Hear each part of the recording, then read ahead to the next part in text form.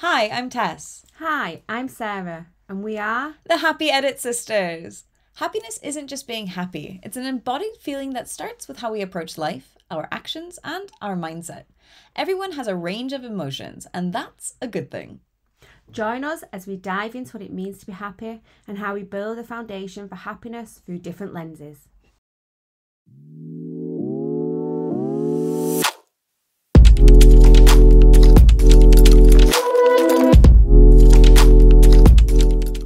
Hi, Sarah. Hi Tess, how are you? Oh, I'm good. I'm good. It's a bit hot and humid here. I'm like dripping because I had to shut the windows because otherwise you hear this racket of the seagulls, which is nice when you're just working, but not for recording. And now I'm literally dripping. Sorry for anyone there if that's too much imagery for you. The weather's quite hot over in Spain at the moment, isn't it? It is. And like where we are, it's not that bad. It's not like the insane temperatures that they have down in the south, but you have really, really high humidity. Like I think right now it's probably like between 85 and 90% humidity. It's not raining, but you still feel like all that moisture in the air and it's cloudy and it's just heavy. Just like oppressive. Yeah, definitely. Well, here in Manchester, we've definitely had the rain over the last few weeks. Yeah, we had that really nice weather, and then it has literally just rained ever since. We've had little bits of like sunshine in between, but not too much. It's still quite warm though, so at least it's warm and not cold. That's the main thing. Yeah. And like, we're gonna be down in Nerja for a couple of weeks. So I think you're gonna get all the heat that you want down in the south of Spain. Definitely can't wait. I'm so excited for that. I'm so excited for that. So just so everyone knows, you probably read the title of this episode, but this is the last episode of our season 1. And we just first off want to say thank you so much for joining us in this first season. It has just been such fun to explore what it is to be a podcaster, sharing, this sort of journey with you and in exploring what it means to be happy in ourselves, but also with the guests that we've been having on as well. Definitely. Yeah. Just to echo what Tessa said. So thank you to everyone that's joined us, everybody that's been a guest, everybody that's listened. And I can't believe that we've come to the end of the first season and already kind of maybe got a few interviews already in the bag for next season and lots planned. But yeah, Yes. it's been a journey. So we thought we'd reflect on that journey today. Yeah, exactly. And so I think one of the first things that I want to put out there is just like how beautiful it's been to explore what happiness means to various people, between ourselves, the guests that we've had on, and also like as doing this, the people that reach out to me and and I'm sure you've been getting the same, Sarah, and like them also talking about what happiness means to them, and them, it gets them to start thinking about it. And I think so often, we just go through life without thinking about what really makes us happy and what happiness really means to us. And so like just taking this time once a week to kind of sit down and explore that, I think it's been really eye-opening for a lot of us. Definitely. I've had the same experience where people have kind of said to me that, I was listening to it on the bus or, I kind of just popped it in when I was on my way to work. And, just little bits that have maybe come from an episode that they've gone, oh, that really connected with that moment that you said, whatever it was that we might have said. And, maybe being in the moment or just pausing, just taking, maybe doing the worry tree or the stress bucket. And kind of coming back and saying I really connected with that, so that was really lovely feedback to hear from people. Oh, definitely. And then I have a friend who is listening to this, and if you're listening to this now, shout out to you. I'm not going to name you, but you know who you are. And they were in the episode that we did with Connor, we were talking about funerals and death and finding, you know, that connection through that and the beauty and the, you know, remembrance of it. And, you know, she came up, she was like, yeah, you know, I really liked that episode, but oof, like it got a bit dark at times. And I was like, oh, like just not really processing, you know, me thinking about that. And she's like, yeah, you know, when you started talking about funerals, and I was like, oh, well, what was dark about it to you? And she's like, well, you know, you're talking about death. And I was like, but we also talked about, you know, the beauty that you can find and the connection. And she was like, yeah, that's true. I hadn't really thought about it that way. And then we got into a much longer conversation about what that means to us, you know, and how we can kind of use these moments of grief to also connect to ourselves and to the memory of those that we have, and then to the ones we still have around us. And it was just so beautiful, you know. So I think sometimes it's, you know, there's moments where you think, oh, I'm not sure about that. And then you get to stop and pause and reflect with another person. And I think that's what I really like about the podcast, is that you have that ability to kind of sit down and go through things and dive through things that maybe you wouldn't do on a day-to-day basis, or you wouldn't even think about. And that's one of the beautiful things that having like guests come on, is you start thinking about these things and you get to share them with other people. And then, you know, you get to create this sort of collective conversation that topics that maybe we would have never like focused on or delved into before. Definitely. I think it was the episode with Dominique where we spoke about, and I'm hoping it was Dominique now, that where we spoke about anxiety, and we were saying about how anxiety, it can't really be in the past, and it can be in the past, sorry, and it is in the future, but it can't be in the now. And the amount of times that I have now kind of used that with my clients and reflecting on, okay, so but if we're in the moment and we're focusing on whatever it is we're doing in that moment, is anxiety in that moment? And the amount of people that can go, well, actually no, because I'm not thinking about the future, I'm not thinking about the past. So yeah, things like that I've used quite a lot. Yeah. No, it's been just so wonderful and such a wonderful journey for us. And hopefully it's been a wonderful journey for you as well as the listener. And you've been able to connect with these things. And, you know, one of the things I've also liked, the comments that I made, is people are like, you know, I feel like I'm just sitting down on like a sofa listening to you guys, right? And like, I'm there in the room and I don't feel like this is like a big production, because it's not a big production. It's quite a small production. But I'm glad that people feel that camaraderie through the podcast as well. Yeah, definitely. Because we played around the idea, didn't we, of having Michael and Connor on and doing the episode with the husbands. But it felt really important for us to kind of introduce our partners and allow people to kind of have a little bit of a look into our lives as well, and do that really early on. And I think that's been really helpful for people as well, to kind of just have a little bit of insight into like who we are as people and who the people are around us as well. And I know that when I've spoken to people kind of since those episodes were released, and they'll say, oh, and you're Michael and you're Connor, and yes, exactly. And like even my parents, like they were like, oh, you know, it's really interesting, like, you know, I know both of Michael and Connor, obviously, but, you know, that listening to their interviews, like, I feel like I know them so much better. You know, so even like the people that know each other, you know, and myself as well, like there was things that came out, especially of Connor's, that I was like, oh, I didn't know that. That's really interesting. That's really cool. Yeah, definitely. And I think as we're working together, Tess, as well, I think we're kind of learning so much more about each other. And, you know, we've known each other for over a decade. And we're starting to just a deeper level of understanding of each other, I think, as well, which I'm really, really grateful for. Oh, me too.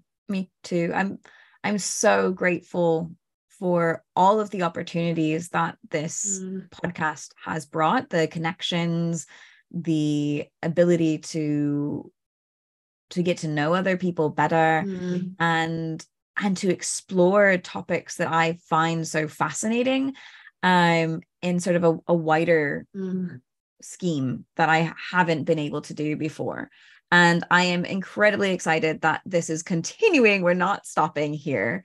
But, you know, that just having this sort of moment at the end of this first season to reflect and look back. And it's just, I'm just so grateful for it all. Definitely. Yeah.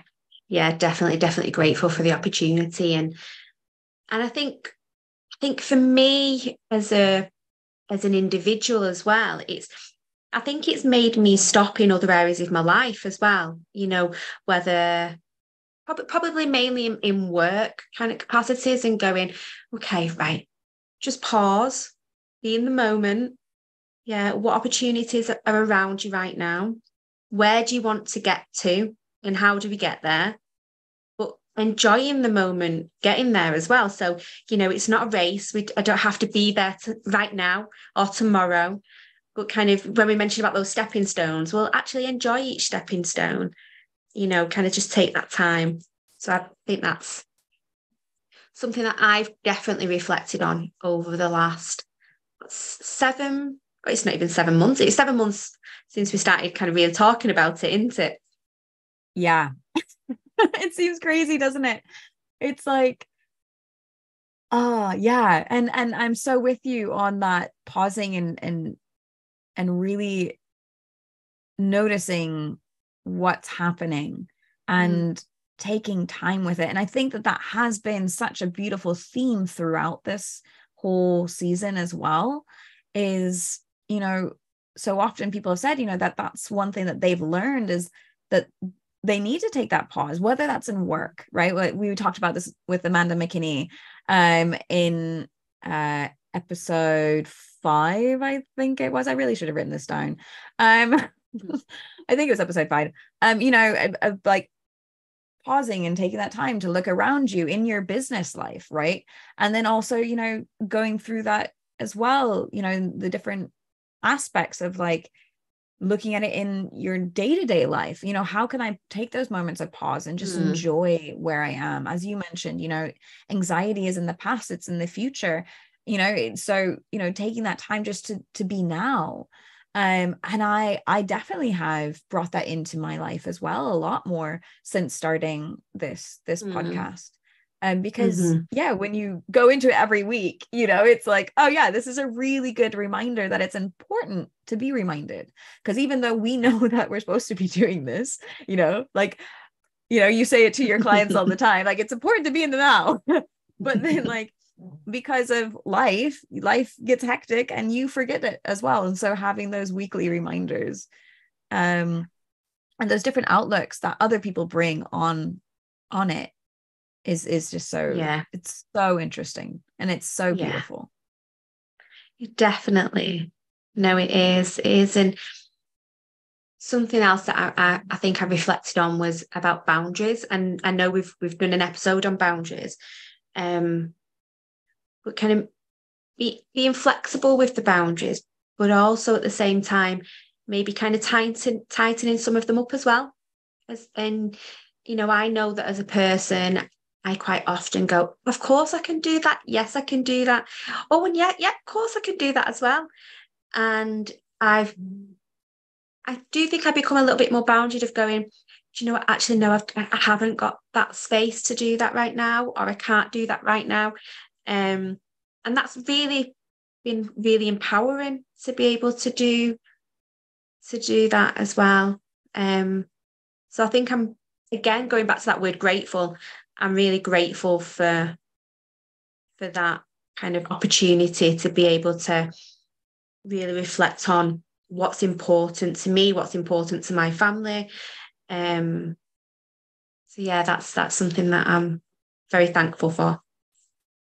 Yeah, I agree with that.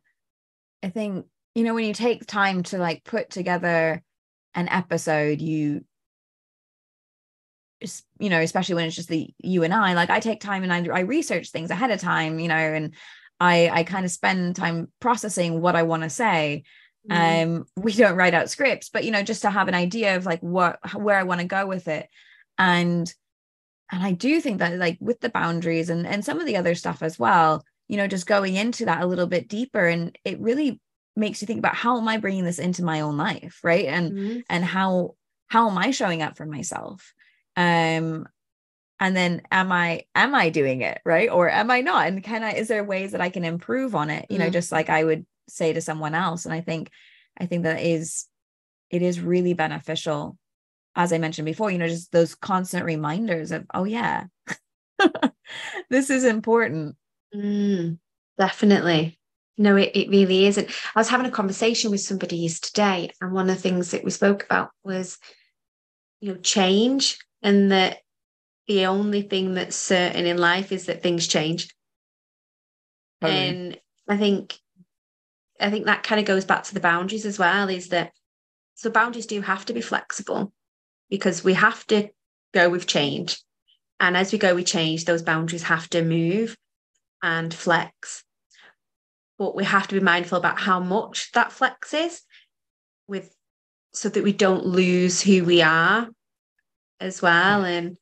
And yes, don't lose who we are. Don't overwhelm ourselves, and really cherish the life that we're living, and cherish the changes as well, right? Like it change is often difficult because it's an unknown, right? And so like you're like, oh, but what if, like what if something goes wrong? So you're going back to like what we talked about in the nervous system edit, right? Like, so I don't know what's happening, so I need to protect myself, right? And like this is like an unconscious thing that's happening in our bodies, and so this goes into our brains, and so changes can be very difficult. It can be scary, but at the same time, it can be really beautiful, especially when you take that moment to pause and open yourself up to it.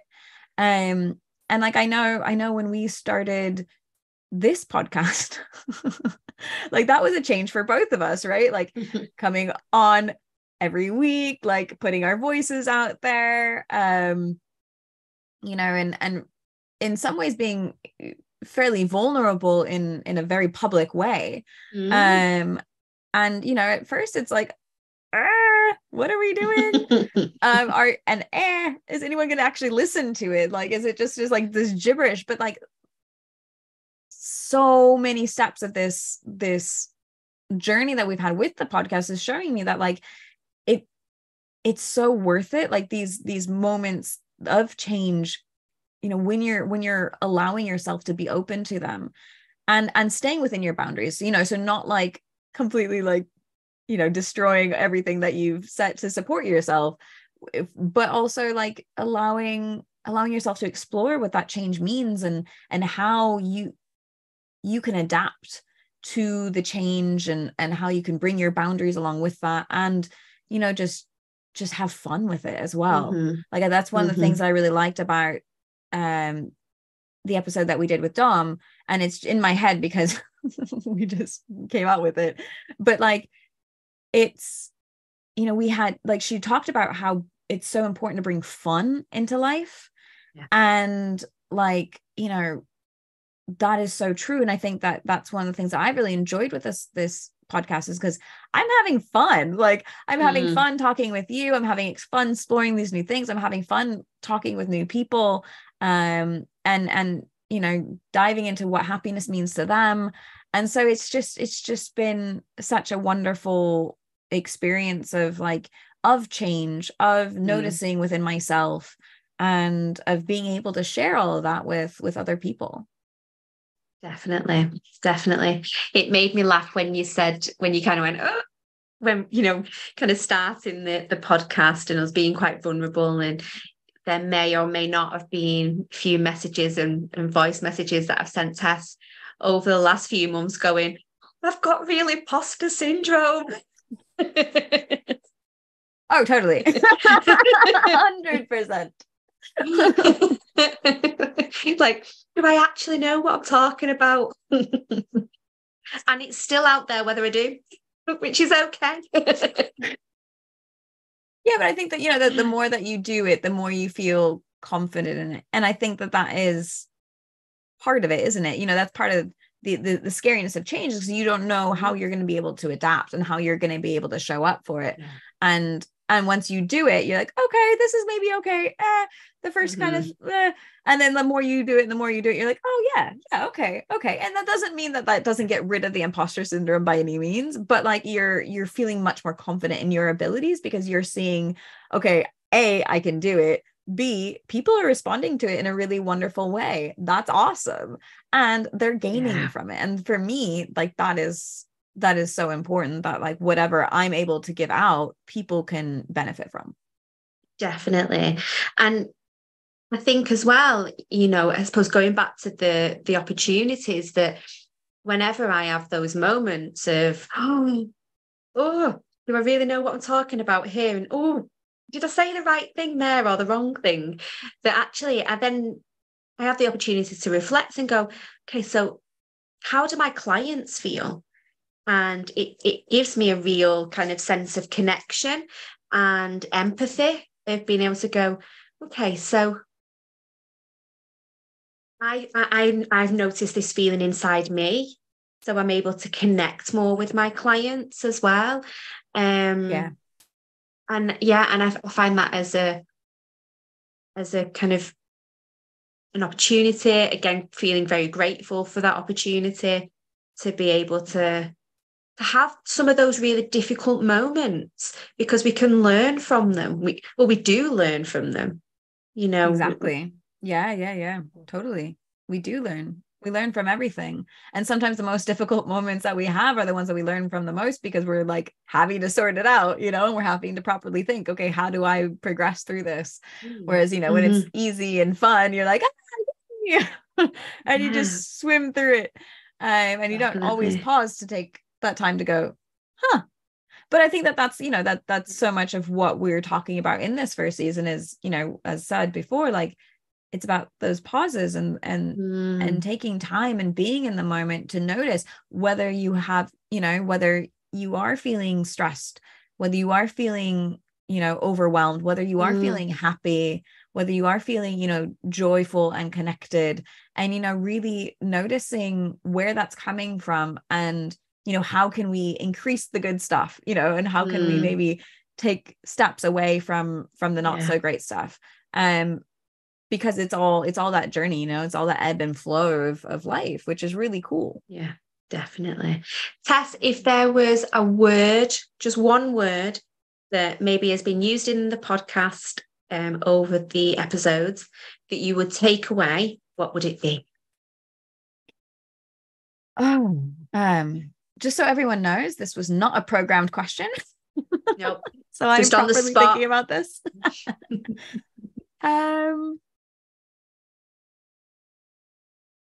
I think I would be B. Okay. For the breathing.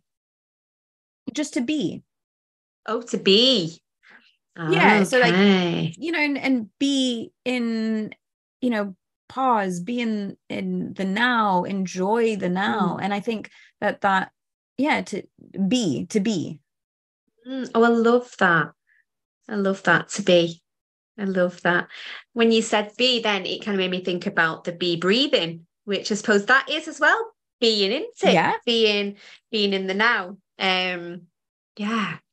The word that I would use would be, I think, reframing. I love the idea of reframing, of kind of either reframing or changing that focus to something else. I love that idea. Yes, definitely. Yeah. So, as we said, this is the last episode of this season, which means you won't be hearing from us for the next month or so. But we will be back in September. So I am incredibly excited for this next season. We already, as Sarah mentioned before, we already have actually a fair few of these interviews already recorded that we're going to be sending out to you. Several more that are in the works. They're booked in, they've just not been done yet, and lots of wonderful content that we have planned. just between Sarah and I to share with you. And who knows, maybe some other random stuff that pops up because of life. And we go, actually, let's fit that in. There'll definitely be some random stuff. We'll be sending you videos on Instagram from Nurka. Don't you guys worry. Oh, yes. Yes. I am so excited for Nurka. It'll be so much fun, even if we like become little boiled potatoes. Definitely. Definitely. Tess, do you think it would be good for us to offer a happy edit tool for our listeners today? I think that would be a great thing to do. Sarah, do you have one in mind, or? Yeah, I was thinking we've had the opportunity today to be able to reflect and to be thinking about boundaries, things that we might feel grateful for, and pausing and being in the moment, and to have a think about change. So I think it'd be nice to kind of offer that out to the listeners as well, to kind of just have that time, whether that's 5 minutes, 10 minutes, half an hour, an hour, however long that however long you've got to kind of spend on that moment, that exercise, just to reflect and just to notice without judgment and with compassion. Yeah, to just kind of go back, where am I at this point in my life? Yeah, I love that. I think that that's something that we should all do on a regular basis, is just take that time to reflect. And actually, that makes me think of one of the episodes and interviews that we did that's coming up next season. We're going to go into that more with another wonderful guest that we're going to have on.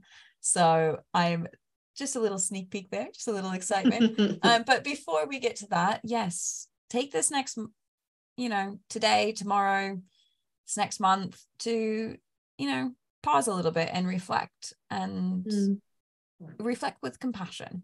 I like that. Yeah, definitely.